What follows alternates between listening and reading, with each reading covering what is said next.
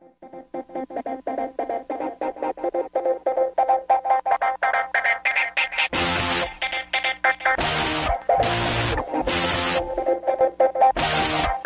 go. What planet are we on tonight?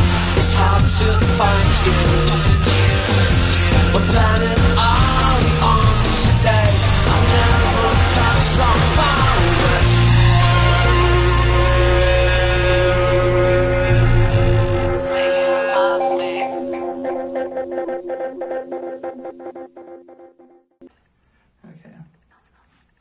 Okay, welcome to the latest episode of Gallifrey Pirate Radio, where this time we are reviewing the Talons of Weng-Chiang. Ooh. And I am joined today, I'm your host, David Beauchamp, and I am joined by my two co-hosts, Angela Pritchett and Drew Meyer. Yes. So let's jump into this thing. What did we like about Talons of Weng-Chiang? Jane. God, why do I keep doing that? That's fine. You're doing it because we planted how awesome it would be to get a poster made by Patrick Dean. This is the Talons of Weng-Chiang, which is being designed and will be up on our website hopefully within a month. Yes, nice. The Talons of Weng-Chiang, but not that. We're here to talk about the Talons of Weng-Chiang. And we're actually talking about the special edition, which came out on DVD a couple months ago. It's one of the rare 3-disc. Oh, let's be really nerdy here. And let me... You don't have to craft together. We're ready. Ooh, ooh. Hold on. Come on. Everybody? See, Wait. I have 2 copies. Because I have the original I copy. have the novel Wait, is that the adaptation. original? It's the original Oh, nice. novelization. Actually, I wanted to read something for you, just to start off. For those of you who haven't seen Weng-Chiang, it is considered to be one of the top 5 classic Doctor Who's. In Doctor Who Magazine's 413th issue, they did the top 200 episodes of Doctor Who, and that included classic and new Who. The Caves of Androzani came in number 1, Blink came in number 2, Genesis of the Daleks came in number 3, and the Talons of Weng-Chiang came in number 4. So if you remove Blink from that, this is number 3, right? So here we go. The original release, which came out in 2003, so we're already looking at almost a decade since this has come out. That was a 2-disc set at the time. It says the Doctor brings Leela to Victorian London to meet her ancestors, although Agincourt might have been more to her liking. The TARDIS materializes in the darkest heart of the city, where life and death are anything but dull. A hapless cabbie is slain by agents of a secret Chinese cult. Young women are disappearing in the alarming rate, and Li Hsing Chang, the Palace Theatre's celebrated magician, may know more about it than he admits. Li Sen's ventriloquist dummy, Mr. Sin, appears to have a life of its own, and the rat problem in the sewers is bigger than anyone can imagine. So there's actually humor in this one, which, read our newest one. Yeah, let's read it. Yeah, you got me wanting to do that. Death stalks the fog-bound streets of Victorian London. Young women are going missing. Horrible mutilated bodies are found floating in the Thames. And criminal gangs terrorize the innocent. At the heart of this tangled web sits the mysterious Li Han-Chang, sorcerer and hypnotist, and his grotesque psychic, the all-too-lifelike ventriloquist dummy, Mr. Sin. The Doctor dons deerstalker hat and cape to seek out the sinister forces lurking in the shadows of the metropolis. For the Talons of Weng-Chiang are reaching out to shred the human race. It's a little melodramatic there, but... very melodramatic. The Talons of Weng-Chiang will shred you. Yes. And I actually think they pull the bodies out of the fleet, not the Thames, but... Besides that, that's pretty good. So obviously this is one of those Doctor Who DVD releases that warranted a special edition, and by special edition they made it a complete extra disc of materials, which we'll talk about in just a moment. Yeah. But I believe that you wanted to find out what we thought. So Well, actually, I'm really curious. What did the novel say on the back? It's the Victorian London of Sherlock Holmes. Shrouded in swirling mists, Doctor Who confronts diabolical horrors as he unravels the mysteries surrounding the strange disappearance of several young women. Doctor Who learns a Chinese magician, the crafty Chang, spelt differently, mind you, and his weird midget mannequin, Mr. Sin, are mere puppets in the hands of the hideously deformed Griel, passing as the Chinese god Weng-Chiang. It's Griel who steals the young women. It is Griel who grooms sewer rats to do his bidding, but there is even more, much more. Will Doctor Who solve the Chinese puzzle in time to escape the terrifying talons of Weng-Chiang? So what I love about these is these novels came out 30 years ago, and of course they still refer to him as Doctor Who, which is something that I know no one had really necessarily decided on, because even in Troughton's time, they were referred to as Doctor Who, and even Pertwee has the Who-mobile, which actually says Who won on it as a license plate. So he wasn't just the Doctor Who, he was Doctor Who, and so of course we come up with that with those. Of course, he gives away way too much in the back of that book. I love though how they spelled Chang, Chang, and Sin, if it was actually for Chinese, if it was a Chinese name, because it's a Chinese puppet, would be Tsin. Well, technically, Mr. Sin isn't even Chinese. He is a homunculus, and from. But if it's a Chinese spelt name, it would be Tsin, because he's being named by Chinese guys. I was just being technical, since, you know. Well, I mean, I wouldn't have known that. So, what did you think of this DVD? Or this story number? This episode is horrendously racist, which is really funny, because I find racism funny, not good. So...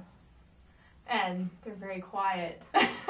No, I'm just giving you the moment for you to speak your piece. There's a lot of humor in it, so I love Leela in this episode. She's so funny. So, what do you think? This ranks up there with my favorite of the classics. I will say this is one of the few Doctor Who classics. I'm now done with my chronological watching of Doctor Who. I beat it within a number of years. I have 11 episodes. Still a little left to watch, but there are ones that I think about 5 or 6 of them haven't come out yet on DVD. So this is Weng-Chiang is one of the few episodes I've seen more than twice, because it is such a good episode. It's also one of the few 6-parters that I feel actually uses its 6-part time to a benefit. I mean, I'm sure they could have condensed it into 4 episodes very easily, but I didn't feel kind of that by the 3rd episode, knowing you have 3 more to go, going, oh God, what are they going to do to make this strength? And a lot of that has to do with, obviously, Robert Holmes' script, which is brilliant. This is the last of Hinchcliffe's episodes that he was producing, so they really seem to go all out with it. Along with that, you've got amazing acting. And not just with the Doctor, because we were kind of at that point where the Doctor is obviously still very cold toward, or Baker is still very cold towards Jameson, and you can tell that there's they split them apart for most of the episode, but they're still really good. Remember, Leela has only been in, this is her 3rd episode, so Face of Evil, followed by The Robots of Death, and Weng-Chiang, and we're talking about 3 just excellent episodes so far. In fact, I feel like Leela's kind of movement into Doctor Who mythology is some of the best, with maybe the exception of The Invisible Enemy, some of the best Doctor Who out there. But then you've got Jago and Lightfoot, which absolutely steal the show, especially Henry Gordon Jago. So, yeah, no, I loved it. Which is interesting. They don't mention 2 of those characters on the back, but they're just such a huge part of the entire story. I did not realize this was a 6-parter when I started, because it's been such a long time since I've seen it. And I'll say this, I was come the 4th episode, I'm like, wow, that is one amazing way to end an episode of Doctor Who. Oh yeah, because the Doctor loses the end of the 4th episode. Yeah, and I mean, and they're riding off as they want, and I'm just like, wow, that's pretty awesome. And then it continues on. That has a lot to do with a formula that Hinchcliffe was working on at the time, where if you have to do a 6-parter, and they recognize the fact that 6-parters were fairly strenuous to deal with. My question is, how many 6-parters did Baker actually have? Okay, so his last one was Armageddon Factor, the one before. Shada was supposed to be before that, and then this one was, so you're looking at, he did for 7 years, so I'm thinking he had 4. Really? That's interesting. 5 at the max, I think. Because but could be wrong. It's one of those things I have to go back to check. Yeah, because honestly, this did not feel like a 6-parter. You know, it flowed so well. Honestly, it turned out to be much better than I remembered. which I was very, very happy about. I find it very interesting. The Doctor he doesn't wear the scarf in this episode at all. Not once. The only episode that Tom Baker is in. And he's wearing more of Doctor Who. Sherlock Holmes. I love Sherlock Holmes. I was so excited for this one. And the original design for the costume actually did incorporate a scarf, which they dropped, which was interesting in the documentary. And this is also the only episode or the only story that Leela wears actual clothes and not her leathers. Actual clothes, especially when we're thinking about the bloomers. The bloomers. Yeah, which is interesting, and it's also the only one where she screams. Oh, the screams, yeah. And it was interesting to see that the scream came at the end of one of the episodes. So it was a cliffhanger scream, which I found very, very interesting. I mean, I thought that was a good use. In our interview with Jameson from Face of Evil, which of course we reviewed several episodes back, she said that she was determined not to make Leela ever scream except for that one time. And she gave her reasons for it, and that has a lot to do with her physical discomfort, fear of rats, and the fact that she was physically being mauled by a giant stuffed rat.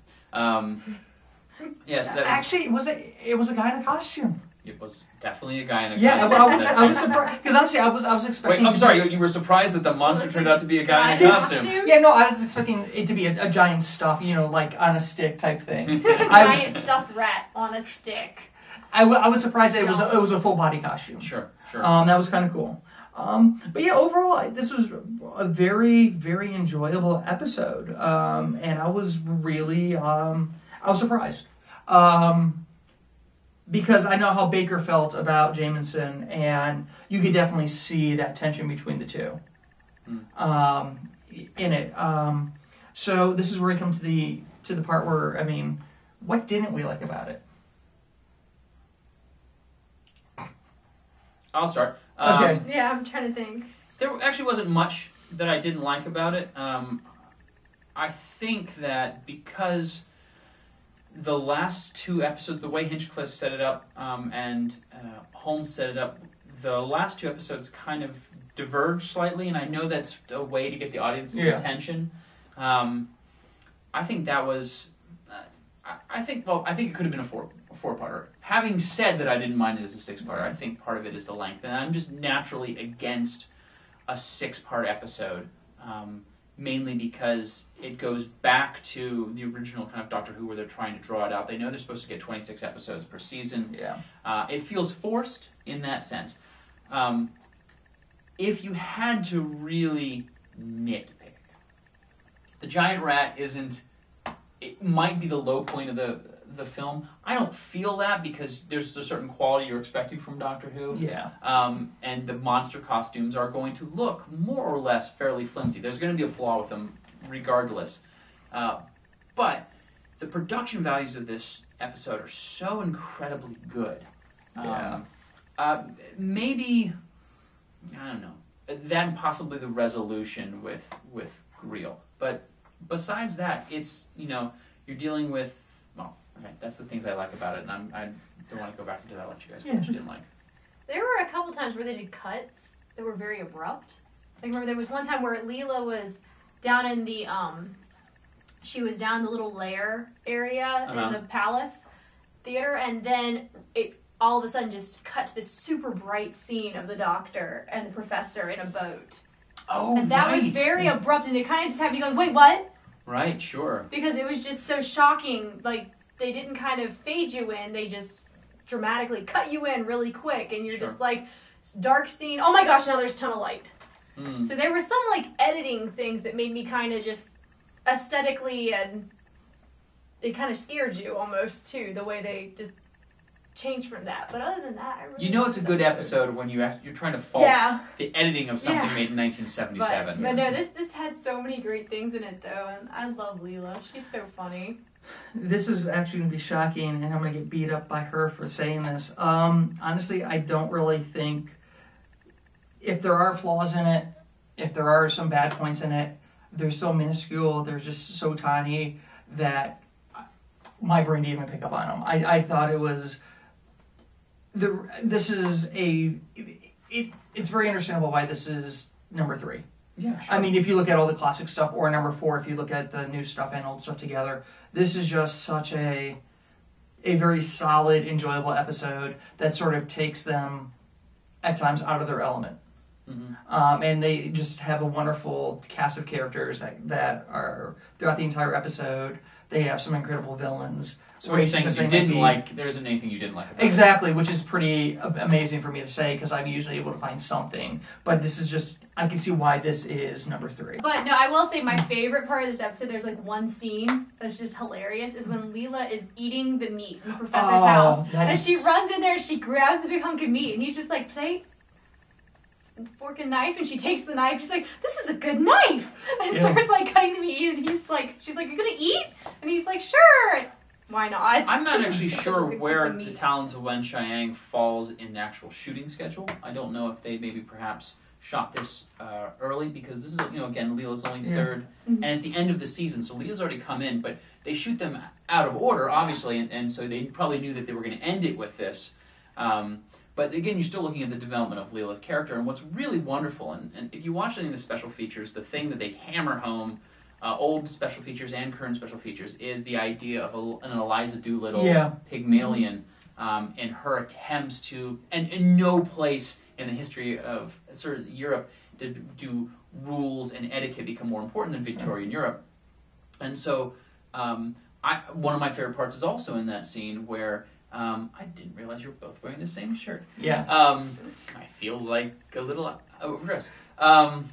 Is him, instead of correcting her, picking up the meat. I was about to say that. But he does correct her though with the napkin. And I thought that was absolutely brilliant because he lets her go all, drink out of the bowl. He even joins in eating the meat. But it's like, no, napkin. Napkin. Yeah. And that was just, and they even point that out in the special features. That was the one thing where the professor was trying to, in his own small way, bring civility to Leela. But even though there was also even where the doctor was a little clueless with the female type stuff when they bring out the dress for her to change into. He's like, well, the clothes really make the woman. He's like, really? Because when he gave her clothing, it was like a jacket and some pants, and then the professor puts her in a dress and everything, and. Yeah. Well, also Victorian London or the time period was where women were starting to wear bloomers, were starting to smoke, and everything. And I think that's where that first shaft came from. But was it was more just to the doctor's whole thing going, oh, really? When he's like, well, the clothes, you really have to pick the right kind of clothes for women. Sure. Yeah. Yeah, she becomes a kind of she is very much a demi-mondaine, the female adventure. Most definitely. So. Now, I mean, and again, if this was being filmed and come out as a modern Who, we are the perfect target audience for this. Oh, yeah. I'm sorry, it's more or less steampunk Doctor Who in a Sherlock Holmes vein. And what's really beautiful about it, and they did this on purpose, of course, is they've essentially substituted the Sherlock Holmes for the Doctor, as if the Doctor was the one who originated that myth. And it's really something very cool that they do in several other Doctor Who episodes, but more so now. More so in the modern stuff is where the Doctor is that legendary figure. Yeah. By bringing people back in time or forward in time, they're the ones that set our mythology. Yeah. And that's one of the reasons that makes Doctor Who so incredibly clever. Because we're talking about the DVD here, of course, we have to talk about the special features. Sure. I think this might be the first 3-disc. I can't think of any other 3-disc for a single editions. episode. Yeah. There's a 4-disc for the Dalek War, but that's only because it's a 2-disc. Yeah. But it's one case. But the special features on Talons are honestly absolutely amazing because just for the sheer fact they give us a look back of the Who phenomenon from the 1977 perspective. Let me jump in there because I actually have a copy of the original 2003 release. So this is when you get the 3-disc, you are getting all the special features that you got on the original 2-disc, which includes the Who's Doctor Who, which is the hour-long documentary. And so that's a lot of it, is you get an understanding of what the Doctor Who is like at that phenomenon. They also had the Blue Peter Make Your Own Doctor Who Theater, which was very fun, behind-the-scenes, 24 minutes of original raw footage, which... Yeah. If you're a film student, that's a little bit more interesting, I feel, than your average viewer. It's interesting to me, having gone to school for film, to see that... see what they don't put in, how they go about it, and see all the actors practicing. I watched it all. I thought it was very fascinating. Phil Hinchcliffe's interview was very cool in 1977. Yeah. And then they have the Howard De Silva intros and teases, which they have what they call continuities now Yeah. in the new ones. So that's what you get in the original release, which is really quite good. Not to mention also the commentary by Himclitch, Maloney, Jameson, Bennett, and Benjamin. So that's really quite impressive. However, in the newest release, we have a lot of other stuff. Give me that one. Yeah. Let's see if I can get the old one. Let's see if I can actually just take it up to the camera and you can kind of see. So people at home can kind of see. There's that. That's the old one. And then here's the new one. It takes up the same amount of space, but it's in a much smaller font. Yes. Yes. I'm holding it up there a little bit longer so everyone could see it. There we go. All right. Some of the stuff I liked I'm just going to go off this DVD, and I think a lot of it might be the newer stuff, is I found there's a special feature called Look East, where it's a 1977 interview with Tom Baker as the Doctor. You know, him talking about Doctor Who and stuff like that. I found it very fascinating to watch that. He's so ballsy. He is. He really is. It's only 4 minutes, but you could see Baker being Baker about Doctor Who. Yeah, it's not Baker as it's actually not Baker as Doctor Who. It's Baker's ego as Doctor Who. Yeah, exactly. Which is, you can't watch an episode of Doctor Who. You can't certainly watch anything behind the scenes without realizing. Another one that I found fascinating from being a library student and everything, as this was a wonderful reference piece, is the music hall, and to look at the tradition of the music hall in England both then and now. You know what that piece, and McManus did such a great job with that. That piece really reminded me on how special the Muppet Show was, and because we were essentially getting puppets doing music hall pieces, variety shows and the like, and we even had demonic puppets in this one. So Limehouse, which was interesting because it explores the Chinamen in London, especially in Victorian London and Chinatown, and that was very, very fascinating because it seemed like back then they made Chinatown out to be this really, really huge thing when it was like 2 blocks. Because they would always repeat, just go after the same opium house, opium den, and just keep reporting. So it made it sound so much bigger than it was in actuality. And we also find out a little bit about the guy who might have inspired, what's his name, the magician in this. Weng-Chiang, yeah. Yeah, and his untimely demise in World War II. Killed by his own bullet trip. Yeah. Yeah. And then, of course, which was on the original DVD, which really stood out, was the Who's Doctor Who. And that was just absolutely amazing watching the 1977 version, because they even talked about how Doctor Who was affecting children back in the day. If it was scary. And I gotta say, that's where you really see Baker's attitude. In one scene where he's just like, I am Doctor Who. I know more than the writers now. He really goes off in that. But I think this is some of the best special features, because they're not actually focusing on Baker's tenure as the Doctor, but just Doctor Who history and the history of the setting in which this was set. You can tell that the people that put together the special features of this really, really loved the setting and what they did with the Talons of Weng-Chiang. They put so much effort into the special features. It was phenomenal. I really enjoyed them. Chime in. What did you think of the special features? I already like this. I love this DVD. It's why I bought it. So, I was already shooing for liking everything on this DVD as it is. So, since I've been asking forever to do this episode. What did you think about the special features? I love the special features. I half the time I actually like the special features more than I like the episodes themselves, because and it's going to be a very long time coming before we do Doctor Who and the Web Planet. But for those of you who are familiar with the original William Hartnell Web Planet, it's almost painful to watch as an episode, but the special features blow you away because you understand where it was really like filming a theatrical production, and here in the 70s, it's a lot has changed. But I love watching this. I love the little stories. I like to have those little tidbits of trivia. Yeah. I love to. I wish, and this is one of the things that every time you see these special features, especially, what was it, second through fourth Doctor, third through fourth Doctor, makes you really wish that Robert Holmes had been interviewed, had been alive to go into, because I want to hear his descriptions of the writing process. I want to have it from Holmes' view, because everyone else speaks so highly of him. Yeah. I believe, I'm trying to think of the entire history of Doctor Who, and I'm pretty sure no one has ever out and out said, I hated Robert Holmes. I know there was a disagreement once or twice about who gets credited for a script. But this is one of those things where this seemed like the unobvious. This is, if nothing else, this is League of Extraordinary Gentlemen before League of Extraordinary Gentlemen. Most definitely. This is very much one of the things we actually didn't talk about. We didn't talk about Bennett as Chiang.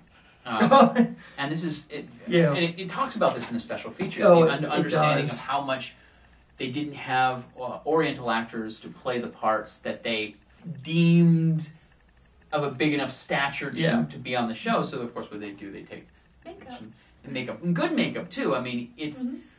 I'm not saying that he looked like a living actor. There's something kind of sinister about him. He himself looks like his own kind of marionette. It reminds me a lot of Joel Grey from Remo Williams, where, like, yes, they could have gotten the Asian sensei, but of course they're going to take this thin dancer from Cabaret and put him in a false mustache and beard and let him beat up that actor, Fred Ward. Yeah. So again, jumping off there, but it's still and the racism. Okay, so let's talk about the racism. There was one. My comment earlier when I said racism is funny is because racism is stupid. So right. no bad comments down on the YouTube channel for me making We know that comment. you're racist, and it's understood, and that's part of your charm. Thanks. But again, I think it got a lot of flack. Yeah. But it was just that one scene where the police chief guy is trying to, like, just randomly sprouting out words, and the Chinese guy's like, what? And then the doctor sits down and is like, ni hao ma. And he's like, what? You speak my language, and then It goes off Baker into, continues to speak absolute gibberish for the next... gibberish. It's the only thing. It's like, how are you? Yeah. And then it's not Chinese. Well, at the time, and I know that it talks about Who's Doctor Who speaks about this a lot more, about kind of the backlash they got from this. This is certainly one of those classic Doctor Who episodes. It's very famous for a number of good reasons. It's also very famous for a number of negative reasons, this being one of them, Deadly Assassin for the drowning, Vengeance on Varos for the acid bath. You know, people remember these. This is also the height of kind of the White House, Mary Whitehouse era, and so, of course, I'm sure she wrote some very nasty letters to the paper. But at the same time, it is also very much a reflection on how people were treating it. There's a certain... They capture the racism of the time. The Limehouse I found to be particularly interesting as from a historical standpoint of explaining, no, Limehouse... And it wasn't saying that racism didn't exist. It just said that the portrayal of Limehouse as a... and they use a really wonderful word I'd never heard before, Chinaseri or something like that, that referring to essentially like saying English, but it's saying Chinese. How to describe that time as being incorrectly viewed, Sax Rohmer's Fu Manchu, and so on and so forth. What I found really interesting was the fact that there's a young woman by the name of Witchard, Dr. Witchard. Dr. Ann Witchard. I shouldn't say young woman, I apologize, Dr. Witchard. Dr. Witchard exclaims how a lot of English women were marrying Chinese husbands because they made good husbands. Yeah. And I'm like, she doesn't go explain that comment, but I thought that was very interesting. But it talks out through the whole film that white women are disappearing when they go to bad Chinatown. And you shouldn't take Leela to that area because you'll see horrible things. And I think it's a reflection of the time. They almost feel like they did the research. It was a period piece. It was a period piece. They were doing their...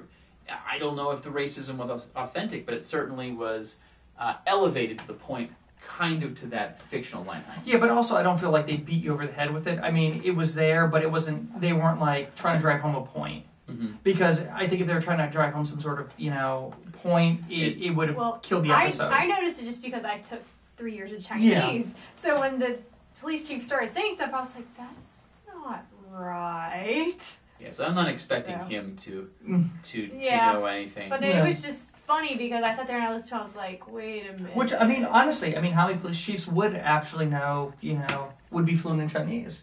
I mean, I think know some words if they keep bringing Chinese guys in. Yeah.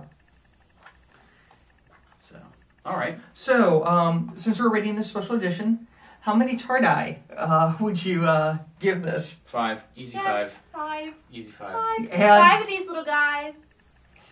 What? Oh, I was just like, I have no idea what you're showing. And honestly, TARDIS ring. I mean, I was able to get the DVD on Amazon for $25. And I have to say, for the money, for the 3 discs, if you really want to know the history of Doctor Who and get that 1977 perspective from the special features, and just, this is a wonderful resource, just, I think, about the Victorian London time period, especially with dealing with the Chinamen and the music houses. I mean, I can't disagree. This is a 5 TARDIS set. And I really think that these special features, and I really do think that the special features really elevate this this DVD set. I mean, it is well worth the money I spent on it. I am thoroughly pleased with this episode, and I can't wait to go back and watch it with the info text, so I could just get a little bit more, because I really enjoyed the info text. I think it would be worth 5 derpy TARDISes by its lonesome. I really feel like this is one of those ones, if you're going to collect Doctor Who, if you haven't seen this episode, is it worth purchasing? If you're planning on collecting Doctor Who, this should be in your top 5 classic Doctor Who episodes that you should pick up, without a doubt. In fact, I'll go out and say it, if you got to pick up only one Tom Baker episode, it would be hard-pressed to find a better one. I can think of maybe 2 others that would rival this one for the top spot. I mean, I would say it would be like 4 derpy TARDISes for myself without the special features, but the special features is what really does it. And if we had a higher scale, I would give this even more derpy TARDISes just for the special features alone. It's a great set, and yeah, I have to agree. If you're going to get one Baker story, this would be it. For me, the next one would have to be Robot, just because it's his first one. Yeah, or like Lockalypse, because it's his last one. I'm a big fan of the first and last episodes, regardless of how good or bad they are. Sure. I'm a fan. Sure. Robots of Death is much better. Oh yeah, I mean, I'm not saying those other 2 episodes are great by any means. Terror of the Zygotes. Actually, I would say Robots of Death. And then the next episode after this, I believe, is Horror on Fang Rock, which is my first favorite 3/4 of a Doctor Who episode, and the fourth episode of that one kind of falls slightly. But we get to see Louise Jameson's real eye color, which is kind of cool. They're making her wear contact lenses. Also, if nothing else, Louise Jameson running in bloomers through a wet sewer is also worth the price of admission. So, do we have any more things we want to talk about this DVD release? Or are we good?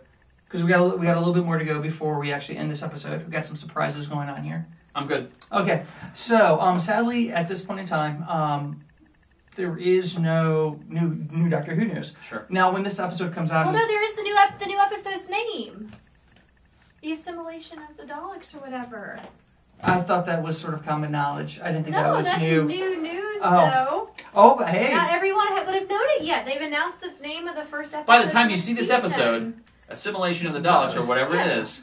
And the other thing is not only are we going to see one of every dialect that's ever been, we're going to see 2 of every dialect that's ever been. And they just fished one up in England a little while ago. Yeah, that was a couple months ago. Yeah. They found one in the lake. They found a salt and pepper shaker randomly in the lake. Yeah. Really? Yeah. They're not sure from what. They had to call in the bomb squad because they thought it was like a World War II nuke or something.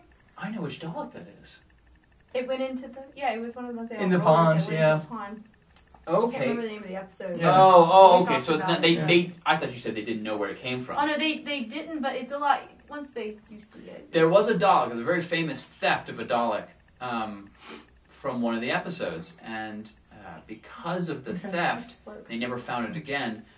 They had to get a private collector who built their own Dalek to bring it in, and perhaps. Well, this one was found in a lake. Yeah. It was only like part of a Dalek. Yeah, I think they knew. I think it was just they just sort of were this like, but it was sort of one of there's those forgotten supposedly a things. story for I can't remember what episode it is, but they had the Daleks on like rollers, and one of them actually rolled into a lake, and they just never got it out.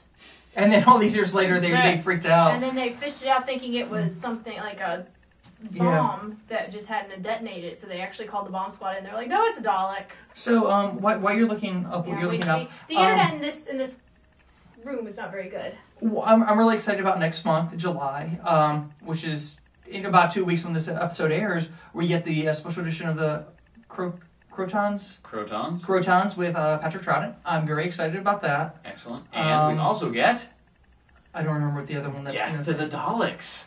Oh, that's right. The Pertwee episode. Which I really want to review because I can't always remember what some of my first episodes were. I know that was one of the first episodes I saw with the Daleks. That might be the first Dalek episode I ever saw because to me, whenever it came on, I had to stop and watch it because I just absolutely love that episode. I mean, I don't know how I'm going to feel about it now, all these many years later, but when I was a kid, I always had to watch that one whenever it was on. I haven't seen it, and I don't know. I purposely don't know anything about it. Yeah, so. It's one of my all-time favorite Dalek episodes, just because I have such fond childhood memories of it. Because it's one of those ones I actually remember. I don't know if it was my first Dalek episode, but it's one of the first ones I actually remember. Sure. So that's very exciting. Are we having any luck? Well, no, we're under a ton of concrete right now. So. Okay. So I'm gonna continue safely on with. It's not gonna work. Well, I'm just gonna dream of I got a box here. I got this magic box. He's a madman with a box. I am a madman with a box. Cardboard box. With a cardboard box. With some stuff for Angela here, which I'm very excited about giving her. So, because it's not a pug. I'm sorry. It's not a Doctor Who shaped pug. Oh, that's just scary. Okay. First thing I got for you is this old Target novelization of Doctor Who and the Seeds of Doom. I thought the cover looked really, really cool. And I didn't know if you had that one or not. I don't have this one. It's like Cthulhu attacking a building. Yeah. It's actually more like The Thing from the Yes. remake from John Carpenter's. And then I also got you this wonderful Dr. and Amy print from Ben Templesmith. He did the 30 Days a Night comics. It's pretty sweet. Yeah, and he even signed it to you. Thanks, Angela. Yeah. So that's. Spelled my name wrong. Did he really? No. Thanks. It just means I would have had to get him at the NC Comic Con to mark out the name and spell it right. Oh, I'm just joking with you. So that's for you. Those were little things I picked up at the last con I was at with Drew. I was at the con. I didn't get anything. No. I got stuff. No, I didn't give it to him. Oh wow, that sounded really bad. Well, do we have a room together? Is there anything else that we want to talk about this week about Doctor Who, or are we good? I'm good because I'm out of stuff this time. Oh my goodness! You don't know what to say or talk about? That happens every once in a while. Not often at all. Sorry to disappoint. Well, so then this is. Do you have anything else you want to say? No, I'm good. Okay, so this is GPR signing off.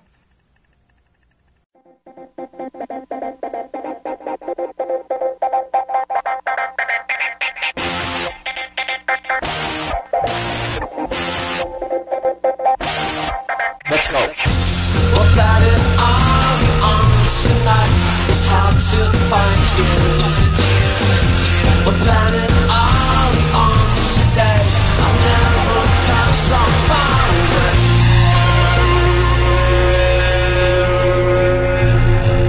Way above me.